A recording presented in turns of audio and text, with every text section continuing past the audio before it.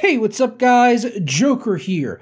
Today I wanted to take a closer look at NVIDIA DLSS, which was revealed back on August 20th when NVIDIA announced the RTX series of graphics cards, which we have talked about at length up until now when it comes to rasterization performance and things like that, because we really don't have any ray tracing or DLSS titles available to us right now. However, there were a couple of demos that NVIDIA has provided, the Final Fantasy 15 benchmark, as well as the Unreal Engine 4 Infiltrator demo. So I wanted to take a closer look at those and just talk about some of the benefits of DLSS, because I really see this as possibly the only reason to really consider the RTX cards, since ray tracing is probably going to be extremely taxing, although DLSS on its own also might help save ray tracing performance later on down the road. But first, today's video is brought to you by Zero9.com, where you could save money on PC games for all of your favorite platforms like Steam, Origin, Uplay, and more, as well as software like Windows 10 Pro or Microsoft Office Pro 2016. And if you use the code JOKERW at checkout, you can save 22% off your copy of Windows, which would bring the price down to $12.47, or you could use the code JOKER-S at checkout, where you can save 10% on the entire website for anything you pick up over there. Please check out the link down in the description below. So for those of you that aren't as well informed on exactly what DLSS is, I'll do my best to kind of explain it in simple enough terms so that you can kind of follow along with the rest of the video. At its core, DLSS is pretty much a new form of anti-aliasing, but to just call it anti-aliasing is really an oversimplification of exactly how the technology works. DLSS stands for Deep Learning Supersampling, and it's called that because it is using deep learning with the Tensor Cores that are built into RTX cards. So you need to have an RTX card to actually use DLSS. Essentially what it does is it allows Turing GPUs to use half the samples for rendering and use AI to fill in the rest of the information so that it can create the final image. In layman terms, what that means is if you have a 4K image, for example, it takes that and it cuts it in half, which would put it at 1440p.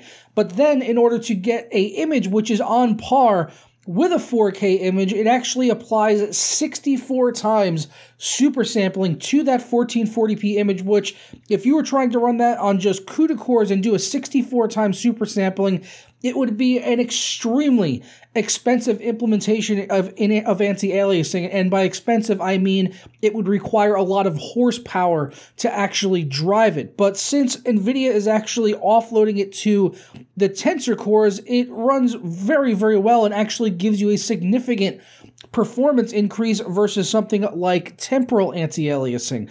And when NVIDIA does that, it's actually even freeing up some of the shaders on the CUDA cores to be able to run other effects in the game, since it's being offloaded to the Tensor Cores.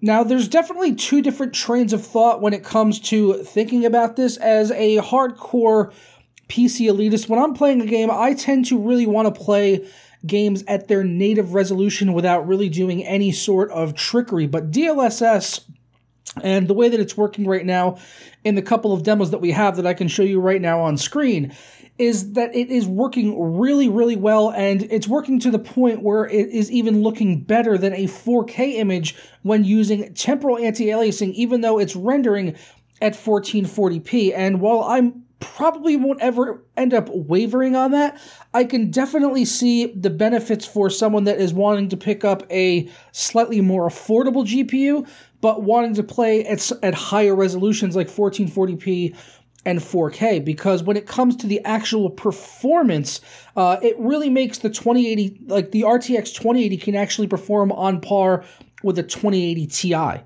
But that's when the 2080 Ti is, of course, using temporal anti-aliasing, and I do want to get into those performance metrics here very soon. But you'll be seeing some side-by-sides right now so that you can kind of see the difference in performance with the DLSS versus temporal anti-aliasing. And you will see that when it is using DLSS, we are getting a significant amount more frames, about 20 FPS more realistically with the 2080 Ti or the 2080. So both of them are seeing a roughly 20 FPS bump by using the deep learning super sampling. But again, remember that that is actually rendering the game at 1440p. But when you're playing it or when you're watching one of these demos in person, if you put this up into full screen, you should definitely be able to see it as well, is that the visual difference is almost identical while just giving you a significant amount more frames in game. So that kind of brings us also over to ray tracing, which up until now we've really heard everything that we've heard about it says that it's extremely taxing to run even on the $1,200 2080 Ti, and it is struggling to run it at just 1080p and 60 frames per second. But what about when it becomes available if those titles also have DLSS included in that, and that could give you a little bit of a bump to possibly make it even usable at 1440p. I don't really have any hopes of running ray tracing at 4K in modern titles, even with DLSS enabled.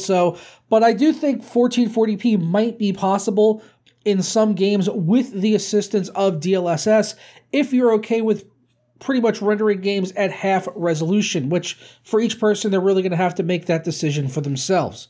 Now, I mentioned performance there, and I did get some average FPS and 1% lows for the Final Fantasy 15 benchmark, as well as the Infiltrator demo, so I do want to go ahead and go over those now. You can see on here for the Infiltrator demo that at 4K with DLSS, that all of these are run at 4K. That's the only option we have for this demo right now. The only thing we can do is either run it with DLSS or without it. We can't adjust any other graphical options or anything like that. And that's the case with both of the demos for Final Fantasy 15 or for Infiltrator. So with DLSS on the 2080 Ti, we are seeing an average of 79 frames per second and a 1% low of 42, while with temporal anti-aliasing, we got an average of 58 FPS and a 1% low of 31. So as I said, we're seeing about a 20 FPS bump there just by using DLSS, which is very good for the 2080 Ti, but what I actually think is more interesting is how this makes the 2080 almost seem like it could be a decent value, even though these cards are selling for $800. And as I've said previously, the 1080 Ti's, you can get those cheaper. However, with 1080 Ti, you cannot leverage DLSS. And in the case of the 2080 versus the 1080 Ti, both using temporal anti-aliasing in the same demo, the performance is almost identical, within a couple of frames each other on the average FPS, with the 2080 just slightly edging it out. However, the 2080 can use DLSS, and with that, it ends up averaging 65 frames per second, which is actually more than the 2080 Ti when using temporal anti-aliasing. So if you were looking for a reason why the 2080 may need to exist, I guess this is really kind of the silver lining at the end of the day for the RTX 2080, which seems unnecessary at $800, but in the instances of some really intensive games, I guess there could be a case made for why you might want to consider the RTX 2080, and that is really if you are going to want to leverage deep learning super sampling, which is going to be available in more and more titles. I believe they revealed 28 games when it was first announced, and since then there's been like 9 other games that were revealed. PlayerUnknown's Battlegrounds, Ark. So this is actually being implemented with some backwards compatibility on older titles, so it's not going to be every single game that's ever going to come out is instantly going to run better with DLSS. At the end of the day, it still requires the developers to go ahead and implement it, but it does look like they are working through putting it into some older titles, and then also newer games coming out as well. We'll probably see this in more and more games as time goes on. When it came to Final Fantasy 15, again, you're going to see a very similar image here to the Infiltrator benchmark. Of course, the 2080 Ti with DLSS is going to run it the best, but again, the RTX 2080 with DLSS actually ran it better than the 2080 Ti with traditional temporal anti-aliasing. And that would again reaffirm what I was saying about why you might want to consider a 2080 when it costs more than a 1080 Ti. It's really going to matter whether or not you're going to use DLSS, and it's going to be supported in the games that you want to use it. But I really feel that DLSS kind of makes the best case for why you would consider getting an RTX card versus one of the previous Pascal cards, because I don't think ray tracing is really going to be available in enough titles to justify it between this generation and then the next generation, because I don't think we're going to be waiting more than like a year and a half for the next lineup of NVIDIA cards, because they are moving towards 7 nanometer very fast. So I think for a lot of people, especially if you're already running a Pascal card, it would probably make sense to go ahead and stick with that. But, you know, DLSS, it definitely makes these cards look a lot more impressive. And I think that the DLSS, in a way, has kind of been overshadowed by ray tracing, as ray tracing is pretty much right on the box. It's called the RTX cards because they're really trying to drive home ray tracing. But I think DLSS is easily the best feature on these new cards, and I definitely want to see it implemented in more games in the future. And as soon as we have something available to test with actual gameplay, we will definitely dive into that as well. I'm hoping that Shadow of the Tomb Raider gets a patch in the coming weeks to add in DLSS and ray tracing, both features that are expected to be in that title. We just don't really have a timeline yet on when exactly those will be implemented. So I'm going to go ahead and get on out of here, guys. Please let me know your thoughts down in the comments below on DLSS, if it's something you're planning to be utilizing, or if, you know, you were going to pick up an RTX card, is it something that you would use even though you're knowing now that it would be running effectively at half resolution? And it's something that you could definitely use at 1440p as well, but just like with 4K, it's going to be cut in half. So if you're playing a game at 1440p and you go ahead and throw on DLSS, the game is actually going to be running at 720p. And we were able to do that with the Star Wars ray tracing demo. It had a 1440p option with ray tracing, and it was running DLSS. And it actually did look a little bit blurry, but it wasn't too bad. But it's kind of like a pre-rendered scene almost. In a way, it looks more like a video than an actual game. So I want to see this stuff in action more in a real-world scenario, actually playing a game and everything before, you know, we kind of pass final judgment on it. But I'm definitely hopeful for the future of this technology, and I definitely, as I said, I want to see it in more games so we can really test it more and talk about it more in the future. So I'm going to get out of here, guys.